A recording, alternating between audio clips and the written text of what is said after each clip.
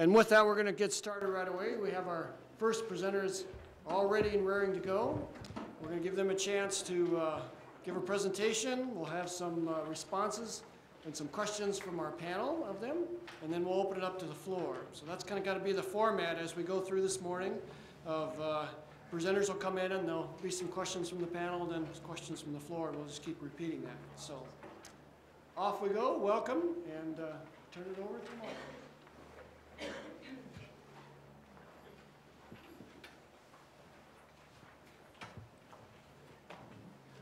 We're Ryan and Janice Marquardt of Wild Rose Pastures. We're located between Hell and Newton, just about 45 minutes east of the metro.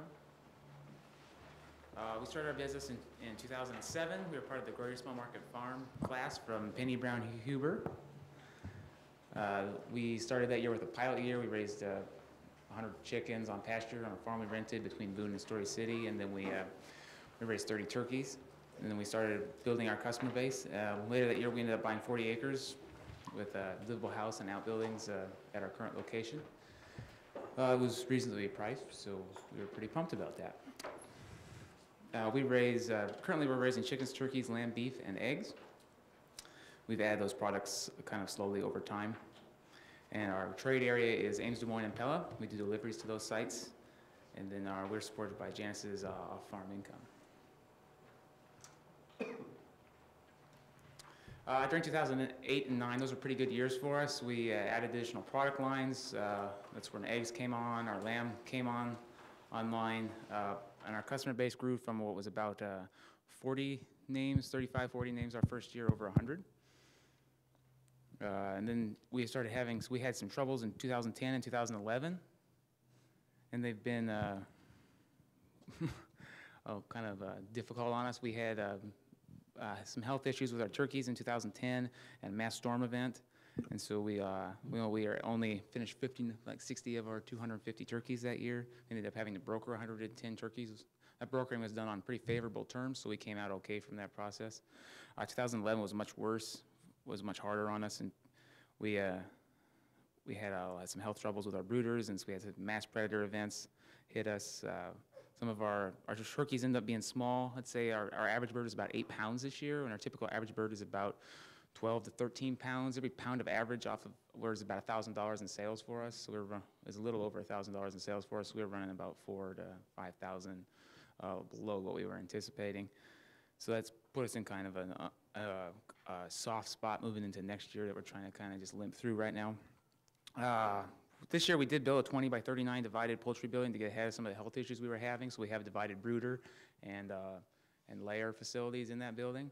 And so I think that building is just about done now, so I'm really pumped about that moving into next year. We have a series of goals and objectives every year, and so, but some of them are more important than others. Finishing that poultry building is a top priority for this year. And then getting back to building fences. We didn't build any fence last year. I knew you were going to do that. We didn't build any fence last year, so we'll be getting back to building fence this year. We have, our farm is 40 acres, and let's just say that it hasn't had livestock on it in about 30 years, and so the facilities are extremely dilapidated, and so we've been investing significantly in bringing those facilities up to par to make our lives easier. Looking out over the long term, we've got an old building that we have been using for poultry right now that we'll be taking half of it off and then re-roofing that and then putting a driveway through. So we have a loop driveway. Right now we have a really unsafe situation where you back down your driveway and it's kind of a blind hill you live on. Yeah, I'm just like, I don't want to die on the driveway. Getting hit by somebody flying over that hill. So we'll try to get that corrected as soon as humanly possible. And then looking out, we're still eligible for the Beginning Farmer Loan Program out into the future for several more years, and so we'd like to use that possibility to look at acquiring additional land and growing our land base quite a bit. So most of our marketing is through word of mouth, as is true with most farms. And we also have a pretty good farm website. I took a Dreamweaver class, and that was very helpful. I'm kind of a technical-minded sort of person. So it has an order form on it that actually sends a direct email and doesn't bring up an email program. It just sends it. That was a bit of a challenge to get programmed, but was worth every minute I spent on it because it is wonderful. And then we got maps to the farm, which are always necessary when you live in the middle of nowhere. and pictures of our product and that sort of thing. So a good website is so important. You cannot overstress it. Part of that was also that I did go, and there are some things you can do with Google to make yourself a little more findable. It takes a little more work to go and find those things you can do, but Google has these things set up where you can enter keywords and everything like that. And if you spend the time doing that, people are much better able to find you when they search for Pella local chicken. So I've had some people find me that way. And otherwise, they may or may not. So we both maintain a blog presence. Ryan's is exclusively farm. Mine is farm and then some quilting and hazel and just whatever I feel like blogging about, but I usually try to put something about the farm on there. And then Facebook, we maintain a very low Facebook presence. We are not big Facebookers. Mostly we use it to say when we have a new blog post. So. We've been surprised at how stable the market was through the economic downturn. We had always heard that the local food market was more stable in downturns, and it's really true. We did not have trouble selling anything through the whole downturn. We had very few customers tell us that they had to stop being a customer for financial reasons. Very, very few. And then we are part of the Buy Fresh, Buy Local campaign out of Drake University. It's like a $50 a year fee, and you get listed in their directory. And we do have a small but steady stream of customers that find us through that. Point of sale, we do have drop-offs once a month from June through November, 6 months out of the year in Ames, Des Moines, and Pella. And what we have is our customers pre-order using that pre-order form on our website, and then we bring them exactly what product they requested, and then we sell it right there. We do not bring extra. It's not like a farmer's market. It's a set drop-off time. And then the Iowa Food Cooperative, that's about 15% of our sales, and that's been a really good source for us. It can also be a source for some of those things that are maybe a little bit oddball, but people want to try something new, and they're willing to try, you know, making stock out of chicken necks or whatever it is, even though we only have a pound of them. So that's a pretty good source. And then we do one sample Sunday at the Picket Fence Creamery in Woodward, just November, and that's a turkey pickup day. That is the biggest sales day we have of the entire year. This year it was about $3,000 in one day, 4 hours. And then last year it was about $5,000, and that was because of the turkey weight difference. We do not do farmers markets. The logistic issues for meat are beyond what we can cope with right now. We don't have a refrigerated truck, and a lot of farmers markets require them. So we don't have trouble selling what we raise, and so far we haven't had to explore that market. So we don't find it to be an efficient expenditure of our time either to have a regular farmers market. So this chart I made is the potential customers is the list of, as we keep a customer list of people we email when our order form's ready or when we're coming to town or whatever that is. And then the second column is the ones who actually did order this year, who had a pre-order. We had a total of about 86 different customers, and 64 of them are represented on this list. So the remaining ones are ones that were walk-ups at the Picket Fence Creamery Sample Sunday or whatever it is. And so what I thought was interesting about this was that you can see that Ames is a very mature market for us, and it's not a growth market. We came from Ames, we maintained our customers there, but that's not our growth area. And then Des Moines and Pella are our growth areas, and the low percentage on Pella is because a lot of people kind of are starting to find us. So at the end of this last year, we had some people kind of join our mailing list that haven't had a chance to really order yet. Looking at our competitive position, there are only 2 poultry lockers left in the state that handle small quantities of poultry for retail sales, and we're, of the people who raise poultry on pasture in central Iowa, we have a pretty close proximity compared to them. It's kind of nice. The longest time, we were the farthest ones away, and so the lockers have kind of shifted. One opened and one closed, and so it's nice that we have a locker close to us. Sorry, it's nice that we actually have a locker close to us, but for the longest time we didn't. So we used to be driving 2.5 hours to locker, now it's 1 hour 45, so one way. A lot of other producers in central Iowa raise heritage turkeys. We don't see the financial logistics of that. I think it's kind of crazy. Heritage turkeys are extremely expensive as chicks, almost $10 a pop. It would take almost twice as long to finish, and I just don't see the cash flow on that. For us, turkeys is our biggest money maker right now, and so that I just don't even want to dabble in heritage turkeys. So I don't compete in that arena. For eggs, there's a lot of different sources for eggs. I mean, you can get them, a lot of farms have varied chicken flocks. We always have consistent demand for our eggs. We do, we're usually short, but on the occasion that we're running high on inventory, we do have an egg handler's license, which lets us take them to the Iowa Food Cooperative, and we have no problem selling them there. I mean, there are women that literally wait for midnight when the cart opens and then just hit those eggs hard because they're gone almost instantaneously. So I'm looking forward to as we add birds, with our new chicken house, we'll go from 65 hens up to about 120, and so that'll give us the opportunity to really use that license more effectively to use the Iowa Food Cooperative. With our grass-fed lamb and beef, there's a lot of producers that raise lamb and beef, but there's not as many producers that actually do grass-fed as opposed to grass finishing, so we avoid the use of all grains. It does take us a little longer, but I think it commands a higher premium, and I'm very pleased with the quality of product that we've been able to finish at this point. And it's nice too that we have a stable customer base. When the beef is ready, we just drop an email, and man, that thing is sold in no time. So I'm really pleased about that for beef and moving forward and raising more beef. For moving forward, our plan is based on the following primary assumptions. We're assuming that our locker remains open. We've lost one locker in the state this year, so we're down to 2 out of 3 that are handling poultry. The regulations got a lot tighter for lockers this year, so it makes us a little nervous. So that'll be, if that were to change, that would be significant scrambling in terms of probably doing on-farm processing and so we would increase our margin, but we would be letting some of our retail outlets go. We're assuming that we maintain our 40-acre land base and that we can maintain the 17 acres that were rented. We're looking at additional land in the future, but that's still quite a ways off, and so I'm a little hesitant to speculate, given the quality of land in our neighborhood, what that might be able to hold. We're also assuming that the Iowa Food Cooperative remains a viable venue for us. We have seen them try to bring in more customers. We have seen their competition increase there over time, and so I mean, it's still 15% of our business. We're still reasonably pleased with how it's working for us. We're also making the other basic assumptions. They're pretty self-explanatory, that our feed source remains the same and that Janice's income continues. So we did a SWOT analysis, strengths, weaknesses, opportunities, and threats. This is always a valuable exercise. I always like doing this. And one of the strengths that I think is most important and maybe the hardest to actually train somebody in is the gift of gab, is what I call it. And that's part of what we're doing right here, the ability to talk to people. That's one-on-one, talking to people when they come pick up their product. It's really important when you direct market to be able to talk to your customers. It's crucial. You cannot kind of be the muttery type who doesn't like to talk to people, or if you are, you have to get over it for 2 hours a month. And so I think the ability that we have to do that is really important, and is something that we're pretty good at. Weaknesses, our soil on our farm and our topology are both not very good.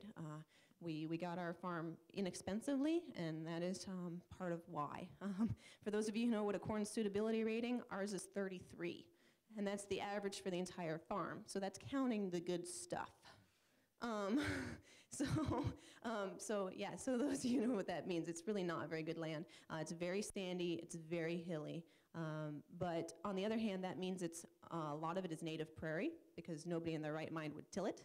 And so our diversity of our species is very good, but our quantity and our quality of our forage is still lacking. Opportunities, infrastructure, we've talked about a little bit, fence, water, buildings. That's really kind of important, and it's someplace we need to grow. Threats, loss of the locker. Ryan's talked about that. That's definitely our biggest threat. Market potential. This is what we feel that our farm could grow right now at 2011 prices with 2011's land base. So we could be processing more beeves. We don't have that big of a herd in order to do so, and that's really our limitation there. Lamb, we could do more, but than the 12 you see up here, but we don't really want to do that many. Ryan moves the electric net every other day or so in the summer, and it's electric net. So setting up for a big herd is it's more work than he can handle. Other than that, the rest of this stuff is pretty accurate. So we have a potential to be grossing about $26,000 a year with what we currently have. Cash flow, now Luke has some handouts, I believe, but the cash flow on there is wrong because Janice, the engineer, cannot count or add. Sorry. So This is pretty typical for the cash flow for our business. As you see, Q1 and Q2 are tight for us, and Q3 and Q4 are where we make enough money to actually have some money flow. So we kind of scrape by the first couple quarters, and then we make it up in the last couple quarters. So this turkey sales being weak, we probably are going to have to borrow. The business is going to have to borrow from us in order to keep cash flow this next year because of the loss of sales. And then income and expenses, see full of numbers here, but bottom line, that very top line where it says total sales, you see that in 2010 and 2011, you can see that $5,000 we keep talking about. It shows up right there. We should have had another $5,000, and if we had had that $5,000, we would have broken even. So this was supposed to be our break-even year. When we planned for this year, it was going to be our break-even year, and then life happened. So moving forward, we have a lot less in infrastructure that we have to buy as we get our building built, as we start getting fences up, as we have a water system moving. So the water system was 2010, the building was 2011. As we get fully capitalized, our numbers are going to continue to improve. Looking at our pricing moving forward, we're fairly... We're pretty far on average. I mean, we're pretty close to average for a lot of the poultry producers that raise pasture poultry in central Iowa. $3 a pound is pretty common. We're probably a little below the norm now. I think that's why we're moving up to $3.30. Our prices costs continue to move up, and so we have to make that adjustment. It's been, I think, 2 years since we've made that adjustment in our chicken prices. As for the eggs, our egg prices probably are a little soft for the metro area, but are high for the Pella area, and so we have a lot of regular customers in Pella. So we generally try to thread that needle between what's tolerable there and what we think we can get in the metro. For our ground beef, for our beef quarter especially, I think we're priced low. It was our first meanderings into the beef this year, and so I think we're going to raise the quarter prices. It didn't feel like it was reasonable return on the amount of work, and I think that will get us to a much better spot for beef. That's a hanging. It's packaged weight, actually. Packaged weight. Yep. Yeah. No, that's our last slide. That's our last slide. So we're good. Yeah. Yeah. So and our lamb price we're pretty comfortable with the half lamb. So. And those last about 4 slides that were seas of numbers, you have that on the handout, other than the cash flow, which obviously I can't add. So any questions? We'll start with the panelists.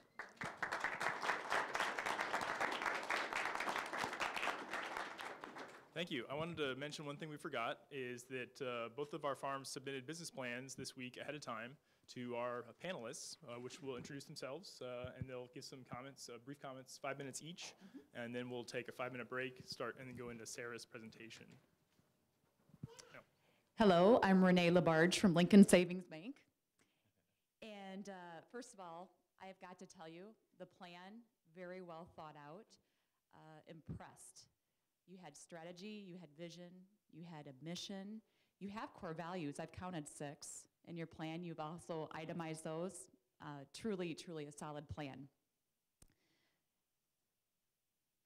From a marketing aspect, that's going to be my focus on the plan. We're going to talk a little bit about your web presence. And honestly, I love the Survey Monkey that you had for your initial customer service survey. Phenomenal. That is a great idea. Blog, Facebooking, excellent. Web presence with the web page, Dreamweaver, amazing that you figured that out. And keep capitalizing on that. I think you have a good strategy there. The other thing, though, that I would recommend is maybe to have another customer service survey. Yeah. And Survey Monkey's free. So utilize that, definitely. And maybe you can expand. And I really do think that's a good time to ask about the pricing as you thread between the Pella and the metro markets. That will help your bottom line. Good deal. The other thing is to continue to promote by word of mouth and getting out there through direct mailings if you can. Is that optional? We usually don't do direct mailings. We never put anything in the post office. Okay. Everything we've done is through presentations locally, so we're actually doing some presentations at churches. Terrific, because you're touching a different generation in there, and that's a good thing. Yeah, you might not have been able to hear, Ryan. We have a presentation actually on February 28th to one of the local churches. They actually approached us. They found us, and they said, a big church. Pella is all about big churches, if you've never been to Pella. Yes. And they want to talk, have got speakers talking about various local foods and how to eat healthy and all that sort of thing, and they invited us. So that's the kind of word of mouth that we do. Good deal. Great plan.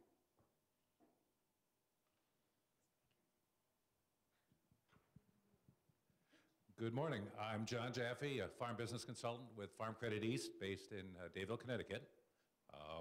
Got a chance to take a look at your plan, and again, as Renee said, very nicely detailed. Clearly a lot of effort into it. I like the diversity of meat products that you've got. That way, if one is a tougher year, you've got the ability to shift back and forth. So I thought that was real nice. I also really like the way you laid out your plan, the short-term goals, the midterm goals, the long-term goals. Really showed how are you going to move along there. I thought that was kind of nice.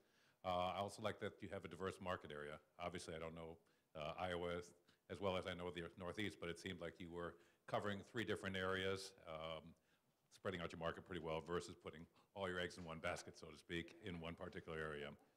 I've done a lot of work with business plans over the years. I was a lender for 20 years, so I reviewed plans for financing. I led a financial services program, so I helped prepare the information. And for the last 8 years, I've been a business consultant writing plans. So I'm going to, Renee, focus a little bit more on the marketing. I'm going to focus on the plan itself.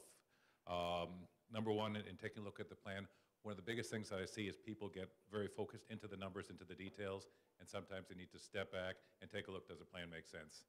Again, in this case, there were the math errors. You take a look at it, and you take a quick look, and the numbers just don't work. So that's something that can trigger a plan. If everything is beautifully done, everything's laid out, and there's an error in there, it kind of takes away the credibility. So again, something to look for. Other thing, in looking at your business plan, you had the 2 years that you had some of the production challenges, the 59 turkeys out of the 300 and the 300 broilers out of 640. You talked about the challenges, but in the plan you never addressed how are you going to improve on it going forward. You talked about the financials, but those issues that were there, you never said, this is the issue, this is how I'm going to cure it, this is why it's going to be better in the future. So addressing the changes is important. And then the third thing, you cover some of the basic costs, but there were a number of costs you did not include, like insurance, repairs, interest expense. What I suggest to a lot of people is that they use a Schedule F as kind of a guideline to take a look at all the different expenses. Actually, we did use a Schedule F. Those are personal expenses, the way we do them, because it is my off-farm income. So interest expenses, mortgage, and insurance are attached to the house. And so those are my income, so they're not business income and they're not business finances. So I know that's a little strange, and I know sometimes people try to use their farm as their income, and we're honestly not trying to do that. We're trying not to be a hobby farm, but we know we're starting out. We just made the decision that that's not the goal of the farm at this point. So you're right, and that stuff does belong on there, but it's not the way we're charging it, I guess. Well, I guess what I'd suggest is, as right now it's a small operation, but as it gets bigger, some of your insurance is going to maybe some liability insurance specifically for the farm. So separate out the insurance on the house versus separate out the insurance on the building, interest expense on the building, on the business versus the house, repairs, et cetera. Again, it's just showing that separation. And the only other minor item is that in your expenses for 2010, 2011, you included some of the infrastructure cost of growing the business. If you have those as capital improvements for what you've done so far, right now it shows that you have some losses in the 2 years and then a strong income. Part of those losses is that you're reporting some of the improvements to the operation building the building. You separate that out and call those capital improvements because you call the ones in the future capital improvements. I think they're in your appendix that way. I think the appendix profit and loss includes the capital broken out, doesn't it? I think for going forward, I don't know. Maybe I didn't include the You're right. I need to include the 2011 profit and loss full. okay. But again, very well thought out, a lot of detail. Plan makes a lot of sense, and I wish you luck. I'm David Miller, and I have a company called Working Farms Capital. And what our company does is provide, from an investor point of view, we connect investors, long-term investors, with sustainable agriculture and specifically farmland. So we are constantly, farmers are spending their time transitioning the soil and getting the most out of the soil. And what I spend my time is transitioning investors and getting them to a long-term focus. And that's a mess right now, but, so there's a lot of work to do there too. In any case, with the plan here, if you, maybe, Janice, if you want to go back to the goals. Sure. Since you know, if probably the biggest issue that I see when I review plans is I encourage people to think big and think long-term. And last night, I think we certainly saw an example for those of you that attended the dinner with Fidel Baccio, who started Bon Appetit. I got to believe he was thinking big from the beginning. So why not think big? And then, of course, act conservatively. So with regard to the goals, what I guess one of the areas that I would like to know more about is buying land, because that's a huge part of your business since you're focused an awful lot on livestock. So, you know, that's an area where I would say, you know, can you lease land now? You know, what can you do to secure your future in that area? Yeah, we're looking at adjacent 44 acres of ground that is currently been enrolled in CRP, but would have the grazing option on it moving forward. So we're looking at hopefully being able to lease that once our cattle herd gets to the point where that would work, if not buy it. So that's I mean, we're looking at that adjacent piece. We're also looking, we got a neighboring farmer that custom grazes about 3 miles down the road, and so that's a possibility. We're talking with him right now. He has a renter currently.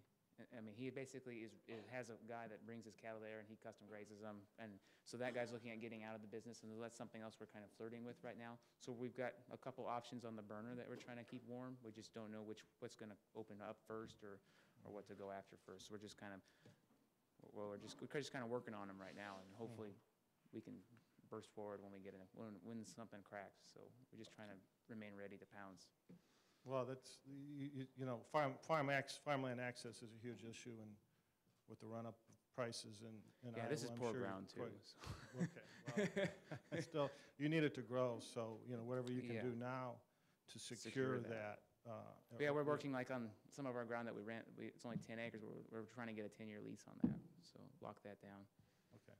Now, I'm not sure if this was mentioned already, but you don't have the cost of the land in your projection, and No. probably should put that in there, Okay. just to be fair. Just not that allocated toward the house, but just to the farmland itself. Yeah. Okay. That's no problem. Anyway, great plan. I like the diversity. I like the smoked turkey. I think that's got some legs. Not a lot of people sell that one, so that's something a little different Well, in Central Iowa. It caught the panel's attention. And the values are great. So, but don't be afraid to run the plan out 5 years. You know, obviously have goals up here 3 to 5 years.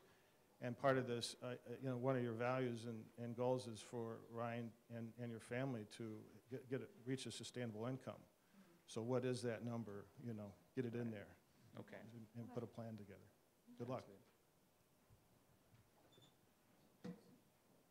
There's general questions? Until 25 after, the room is open for questions from the audience.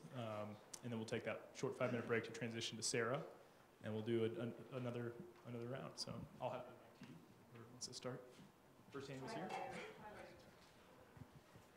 Hi, I'm considering renting some pasture for some hens, and I have no idea what is a reasonable price for renting pasture.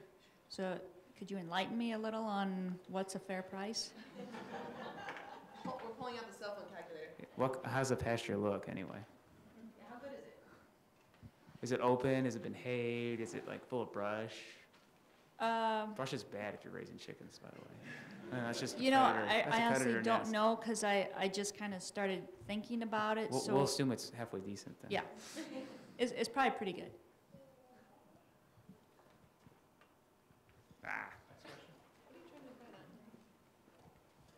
Oh, maybe somewhere around $40 or $50 an acre, depending on your location. We're doing about 40.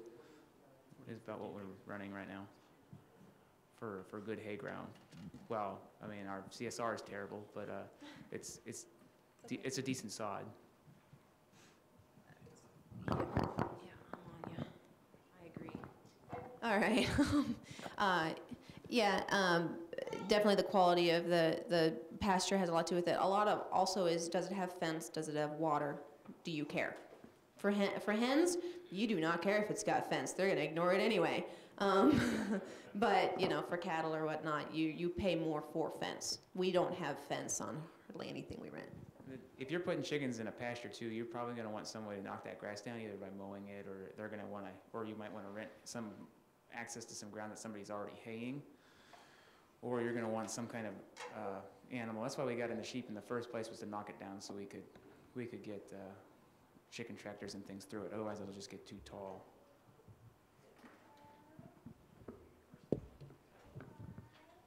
As I listened to you talk, I was particularly interested also in the land aspect, and I've not seen your place, so I don't know what it looks like. I don't know what land might be available, what it might cost to either to buy or rent.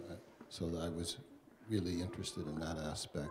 And the second thing is I'm assuming that you both are fairly handy at doing things. Or if you're not, how much, if any, have you had to hire help to help you renovate this place? Well, I'll start with the land. We bought our land for $75,000 for 38 acres, and then 2 acres and a house, and the house was $128,000. Comes out to about $18.50 an acre. It is dirt cheap for land in Iowa. It is because our land is cruddy, and we're in the middle of nowhere. What was that? That was in 2008. Yep, we bought that at the end of, we actually closed on it at the end of '07. However, we have recently been appraised, and we really haven't moved. The rest of the house, yeah, the house hasn't moved, land hasn't moved. I mean, when you're in where we are, nothing ever sells, so they don't ever reappraise. So we did not have a bubble, we did not have a burst. It's just land. And yeah, it has not been going up with the rest of farmland in Iowa. Farmland in Iowa usually, for the equivalent of our land, roughly, I would expect to pay about $3 an acre right now, $3,000. We only have 12 acres of actual crop ground that has cropping history, sporadic cropping history on it. So, and man, we've rented it out before, and I've seen the crops that come off it, and I don't know why you would ever crop that ground. So that has been seeded to grass through the REAP program, and so we have a 20-year maintenance agreement on keeping it in grass. The handy thing, I am a mechanical engineer. That does not mean I can do anything handy. Computers, yeah. I'm a technically minded person, so I will go and figure out whatever it is. But I am not handy. I cannot fix your tractor. I can't fix my tractor. But as far as hiring help, honestly, a lot of it gets undone. We just don't do it. The tractor is a mess. We really need some help. We sometimes barter for help. We have bartered for help with the tractor before. We have a volunteer who comes out to our farm who's moderately handy. He helped us build our building, but he's not great. But we barter product for help. We don't have the cash flow to hire better help, and volunteers is a lot of how we get things done. Other than that, I don't know. Like I said, a lot of stuff just plain goes undone. I know that's a bad answer, but. Well, mechanically, yeah. I mean, the tractor needs some help. It's on the list for redoing the hydraulics and such. But yeah, I mean, mechanically, those things don't happen on a regular basis. Okay, we'll go to the next question here. I'm a poultry producer. I raised 400 broilers this last year, and I have 120 laying hens. And feed is an issue. I have all natural feed right now, but I would like to go non-GMO. Cost-wise, what are you guys presently feeding? I'm working with a local producer, and then I'm found a source for oats that I'm supplementing. And also butchering possibly is going to be an issue because my friends down at Kimballton were unsure if they were going to continue, and I've gone there for a long time. They're not going to continue. That's what they my last time I was there was in November, and they just said they weren't going to deal with it. That locker's done. Which is sad. I mean, very sad. So I wondered if you could also state who you know is open at this point, because I pre-sell everything, and I would like to continue. If you pre-sell everything on farm, you might consider doing it yourself, because you can do 1,000 birds a year and still be under federal regulations, and that'll increase your margin considerably. Right now, we're paying $2 a chicken to have them butchered. They get done out of Valley View Poultry in Drakesville. That's a fantastic locker, by the way. It's the newest locker I've ever seen built in the state of Iowa in terms of a small-scale locker. It's run by an Amish family. It's fantastic. And then the other locker would be up in Green. I've never been there. It kind of scares me, honestly. It's a long way away. It's a long ways away, too. Okay. It is a long ways away. Not because of the locker. We've never been a locker. So I'm going to respond just quickly to the second locker that's in Green. We've been doing about 800 pastured poultry a year. We go to Green. We've been there for quite a few years. She's a small locker. It's an older shop, but they do a really nice job. The birds are really clean. Been very pleased. They're marked well. They're state inspected. And they are continuing again another year. So we've been very happy with them. Good. You know, I had heard some talk that maybe they would eventually retire because they are an older couple, so that would, yeah. It's going to come. So that locker, you know, I mean, it's got a timer on it, basically. I have a question for David Miller here with Working Farms Capital. You addressed the land issue. You know, basically they need to have more land to make this happen. It's obviously cost prohibitive in Iowa. Do you have investors that you work with that are interested in owning land and working with a business such as this?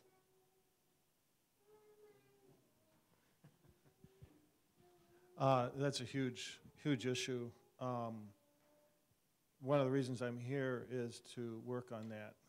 We started in Illinois. We started our business in Illinois, and our focus initially was on the middle-sized family farmer, you know, not necessarily the brand new beginning farmer, because we had to start somewhere, and there was a great need in the middle, because the middle farmer is sort of being squeezed out. They're the sustainable, you know, sized middle farmer. The answer to your question is I'm not sure yet. Iowa, one of the problems in Iowa is the corporation law that a corporation cannot own farmland. And that actually does not help the situation if, in fact, you're trying to group small investors or long-term sustainable investors, et cetera, you know, together to try to, create a solution to this problem. You know, have everybody individually own acres is going to be very challenging. So we're really trying to put together a plan to address that now. No, I mean legally, economically, I'd say that there's a huge interest out there for investment capital coming into sustainable agriculture and owning farmland. And the key there is that the leases have to be long-term. And so what we're trying to do, what we want to do is create a generational lease so that you as the farm tenant can feel comfortable that you're going to have that land for a long time. Otherwise, what's the incentive? It just doesn't work from a business point of view. So we've started to do that already by, I mentioned, transitioning investment capital to, you know, think long-term. So that's happening. We've been successful. We have an investor group of that is very jazzed about this as an investment. Half of our investors are using their IRA accounts, so it's a good fit. And I'll talk more about this at 11 o'clock, so stop there. David, did you have a comment? Questions from this side of the room, right here? And I'll go to you sir. I just want to know whether you're organic or not. We are not certified organic. No, I don't feel like that premium is something that can be encapsulated, that we can really capture in our market. If we exported to like the Chicago area and we did a lot of shipping, then I think you might be able to do that. But with our current location and our current trade area, I don't see that happening. We're very upfront with our customers about what is and is not organic about what we do. And what we do not do that's organic is fairly minor. And we always refer customers who want certified organic to certified organic producers that we know.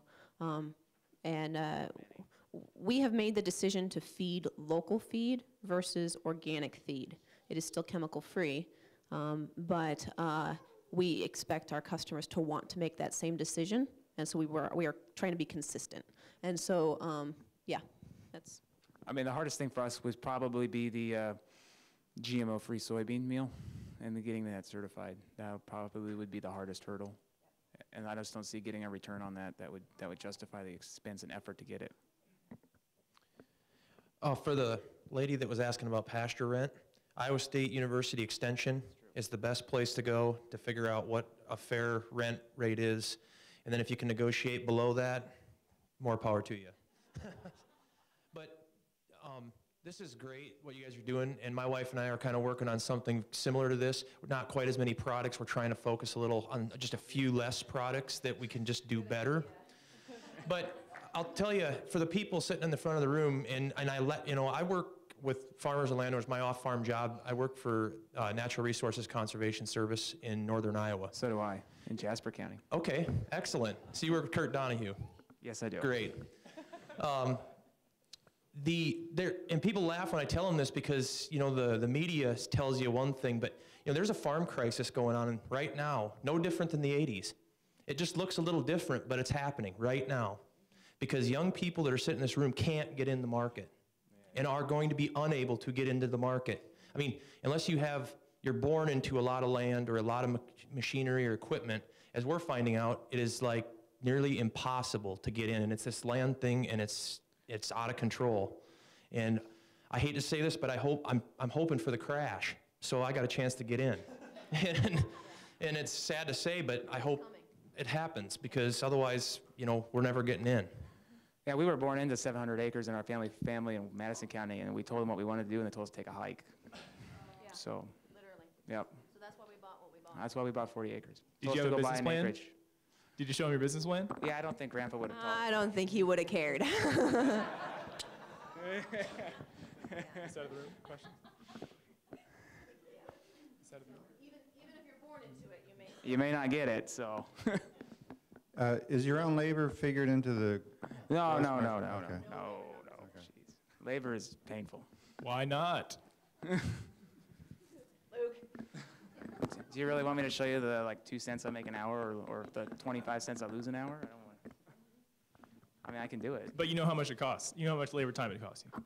Yeah, we do. If you sit down and talk to us about what it takes to raise a dozen eggs, yeah, we do know what that is. We don't talk about it, and we probably should, but we view these as building years, and we don't expect to be paid for our labor yet. We do expect to be paid for labor in the future. So from the panel, I guess it'd be interesting to know, because this is, you guys are, yesterday we saw another farmer that didn't calculate his labor and expenses for the first couple of years. How important is it for those labor expenses to be expressed through the plan?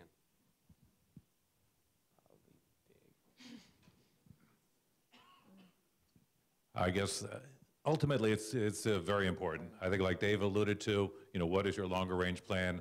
Very typical in business plans for the first few years. It's the sweat equity. It's the anticipation that there will not be a return. Typically it's an off-farm job. It's some loans, a way to get through it. But again, the longer term, you want to try to find a way to make it work. One of the things that we focus on business plans is something called bottom-up accounting. And what that says is how much is your debt service, how much profit do you want to make for your labor.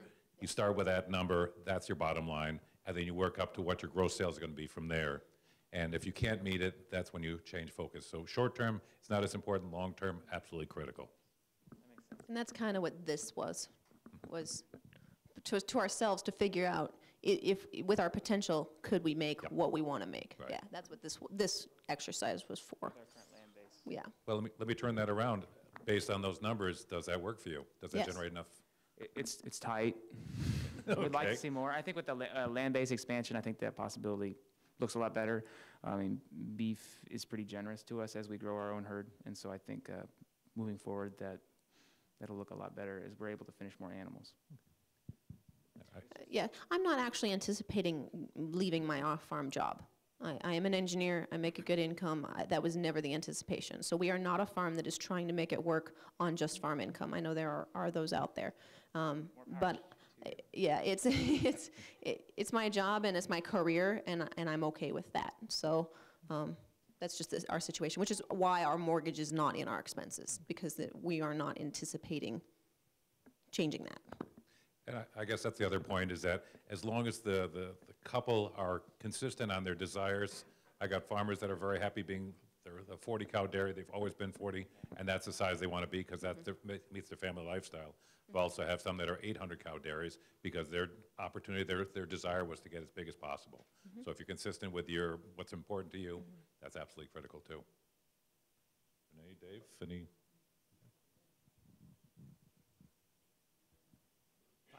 5 minutes left to questions.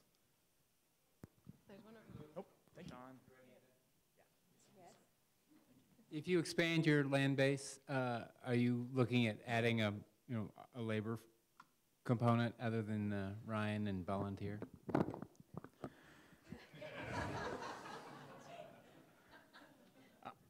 I think it would largely depend on the number of children, honestly.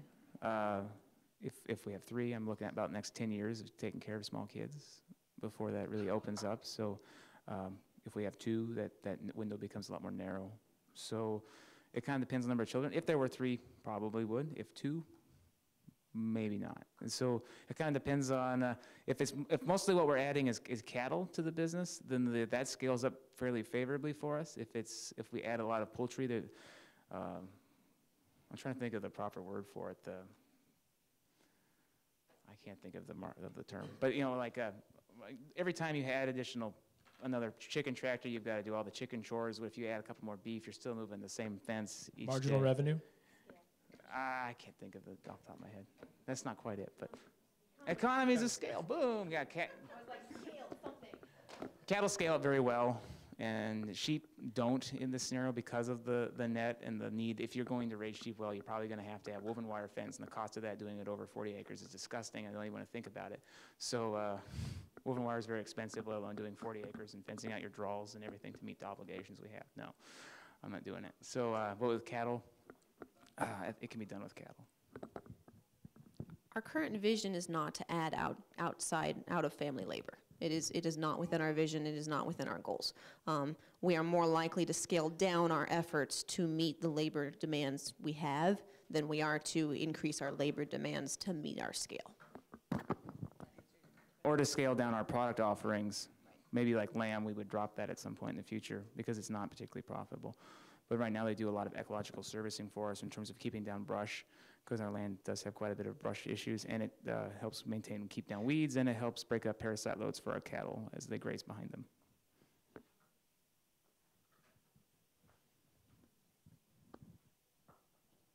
Yeah, you mentioned you're using like word of mouth advertising to kind of grow your business. What did you do when you first started off? Like, what was your first customer? How did you get your first product sold without having a farmer's market? We made a customer list with family and friends on there, and we hit them up. Yeah, we did. And then it grew from there. Yeah, some of them. That's how we started our first year. Some of them are still good customers, and you are surprised at who knows who. It is amazing who knows who. But yeah, some of our best customers are still actually some really good friends of ours, and sometimes that's a little hard to balance, your friendship and the fact that they're your customer. But most of them really understand that you're trying to make a living and trying to make a business. So yeah, friends and family were basically where we started. And then Ryan was part of the Sustainable Agriculture Program at Iowa State. So there was a customer base right there in all of his classmates. So the Sustainable Ag Program. Make business cards and pass them out. Do not ever find yourself without them. They should have your name, your phone number, and your website on them. And you should not ever hesitate to hand somebody one, because they are cheap for what they get you. Yeah, and I would say that some of the maturing of our Ames market is probably as those students have graduated and moved on, those people have left our base, and so our more loyal core of people that live in town, that have families, those people have remained customers into this state, and I probably will moving forward. Is there one more question for this farm in the room?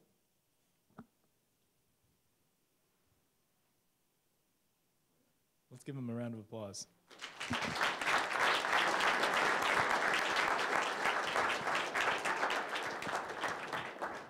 Met on the Carolinian heading south from D.C.